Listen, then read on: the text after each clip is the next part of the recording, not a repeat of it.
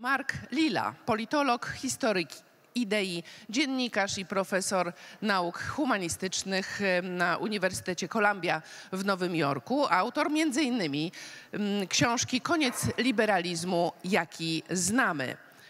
Mark, are you there? Hello. Hello? Can you hear me? Hi there. Perfect. I can. Can you hear me? Yes, perfectly. So how important really is the crisis of liberalism and what we can do about it? Well, there are many kinds of crises of liberalism right now. I mean, it's a strange time to be asking the question, given the dramatic events of the past few months here in the United States and the dramatic events of this past summer and the dramatic events of the past 4 years. This is all from an American perspective. But we're all struggling to understand, in a sense, what remains of the old regime of liberal democracy before this moment, and trying to determine to what extent we can return to a kind of normality before all of this, or to what extent our politics have been changed fundamentally.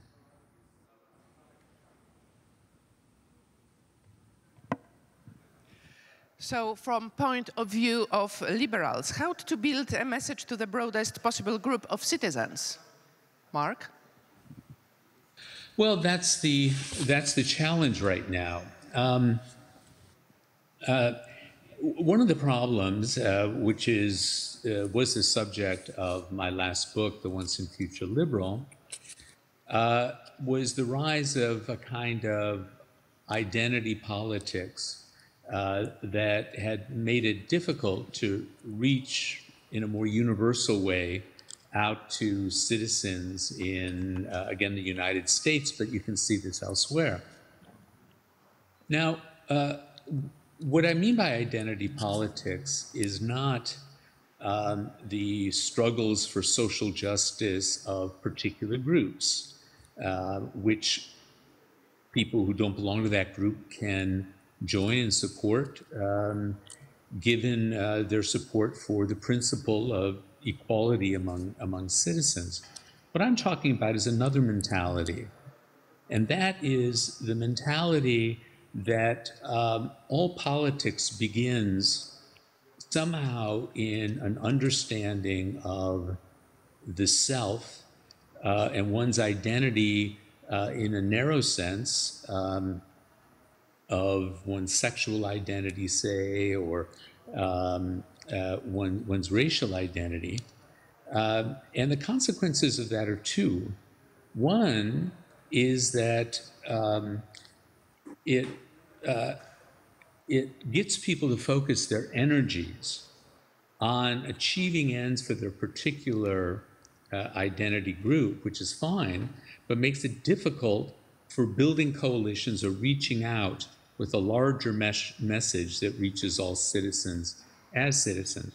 The other problem is that those who are involved in identity movements tend to devote all of their energy to that particular issue. But a successful politics and a successful governing party requires a larger, more universal message that can play out elsewhere. And so this has been one of the big challenges for us ever since the collapse of the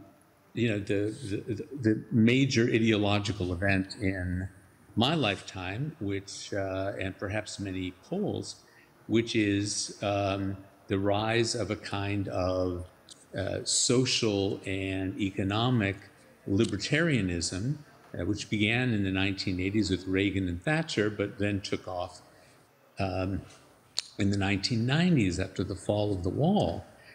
So the question is whether we can reimagine our national futures and what binds us together, having passed through this libertarian experience, both on the left in terms of identity politics and on the right in terms of neoliberalism. So that fundamentally is the crisis that I see at the moment. Today, during the discussions in the European Forum for New Ideas, we spoke a lot about education. So what are your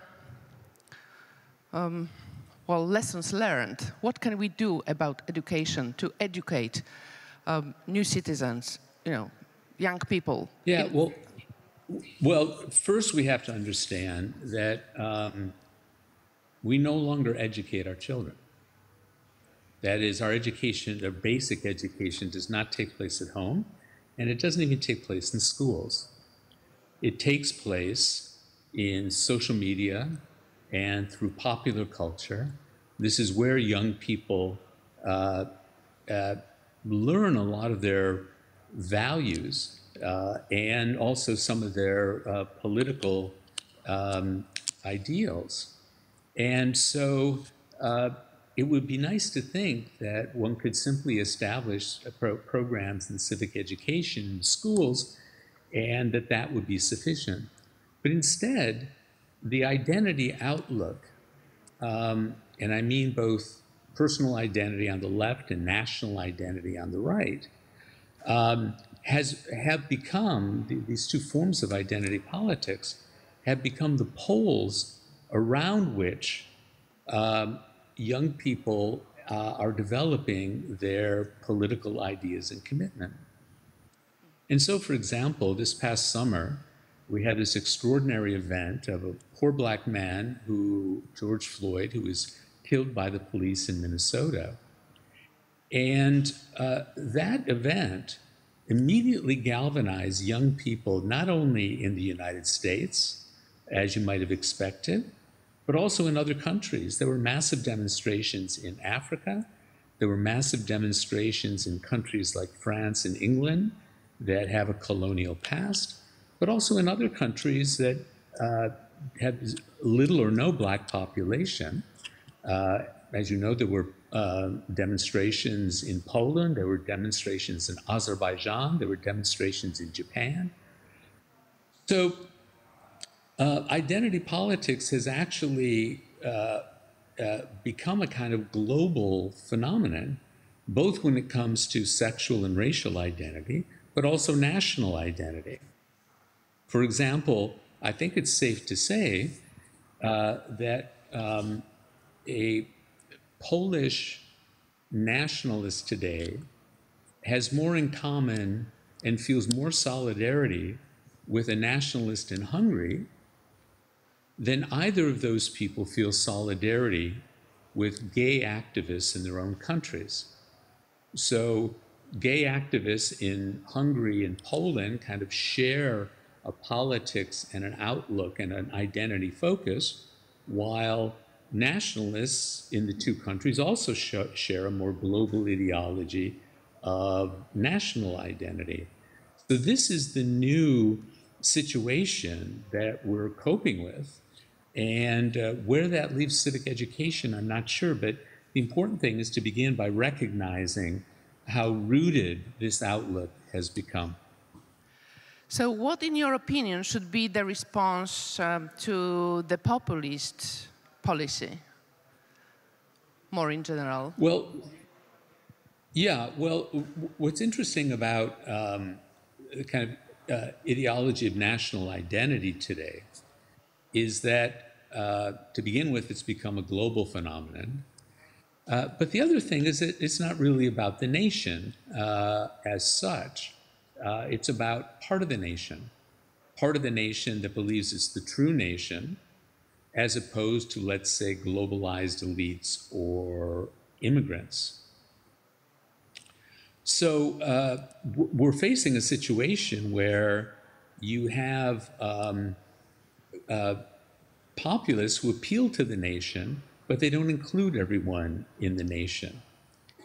And my feeling has always been that in order to address people like that people on the liberal center and liberal left have to learn again to speak about the nation and the need for not only solidarity within the nation, but also a sense of duty, not just a sense of rights. But so far, the language of the discourse of national identity has been left to populists on the right. So the first thing to do for those who don't belong to that group is to discover a way of talking about the nation as a whole. But if in certain countries, especially the United States, you're focused mainly on particular interest groups, gays, women, and so on, you're not used to, and you have some hostility towards speaking of the nation as a whole. That seems to me to be the fundamental roadblock right now. And how to prevent the escalation of the language, the populist language, which is present all over in the social media and in media, main media too? Well, if I knew the answer to that, I'd become a very famous and hopefully rich man. This has become our problem. We have yet to find a way to regulate the internet. And there is such a hostility. The ideology of the open internet and hostility to censorship has given us essentially polluted waters that we all have to swim in. And unless there's concerted effort by national governments to control this, I have no idea, frankly, what we can do about it. One can hope that passions eventually will diminish and that people will get tired of this. But for the moment, it seems not. It seems like a drug a lot of people are addicted to. Yeah, that's true. Thank you very much for your thoughts. But let me ask you one more question and ask you to share your thoughts, your broader thoughts maybe, about the future of liberalism. Is there any future? Well, as I wrote in my book, I thought the future depended on articulating a sense of social solidarity for the nation. But if this identity outlook has become our reality, and that young people in particular consider engagement with identity issues to be the foundation of their politics, it seems to me that we need to find a way to incorporate concerns about identity into liberal discourse and not simply resist it, as I have been. I would like to think that it would be possible again to have a civic republicanism that appeals to citizenship. But if we cannot, if the identity outlook in terms of personal identity and national identity is simply too rooted for now, we need to find a way to appeal and attract people who look at the situation that way. You know, excuse me, recently I was teaching Tocqueville's Democracy in America, and at a certain point, he talks about the difference between what he calls ancient and modern patriotism. He says that ancient patriotism is a kind of native love of one's own, a love of one's family, a love of one's religion, a love of the landscape, and that that comes naturally, or had come naturally to most nations and most peoples. But because of changes in modern consciousness, the hold of those symbols simply was not as strong. And Tocqueville lectures the reader saying, once that happens, you cannot go back. Once one gives up baby food, one does not, as an adult, this is his example, go back to baby food.